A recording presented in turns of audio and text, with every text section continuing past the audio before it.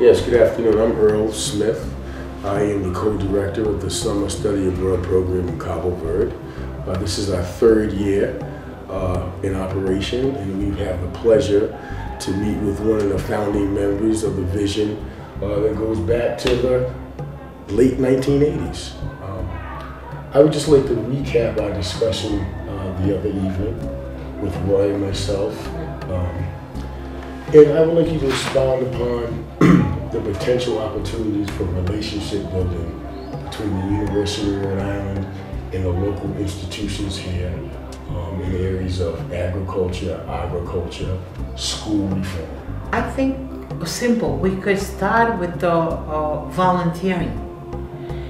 A student or group of students could come from URI to teach for a semester, for instance, teach math, or even the language. The interest is very high, or the culture, because it's always good to learn about different culture. The diversity, I think, very, very important. Health. I think a group of students, like you come here with students every year about a different time, if possible, or even when you come, set a time for a program, for a period of time. We're here to teach math, whether it's at the university level, or we can set that up. Like the facilitation, I think it's not difficult.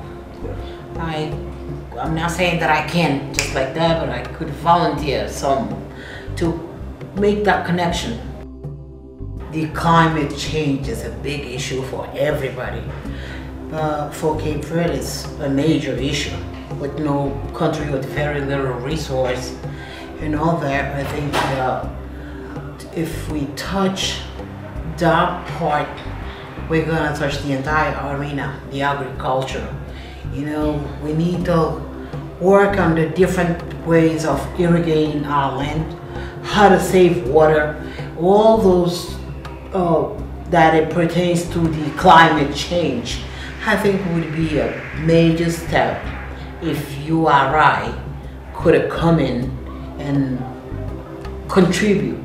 Because once you're here, you meet the people, you meet the system, then you understand better, you can advise, or together we're gonna find a better way to move on.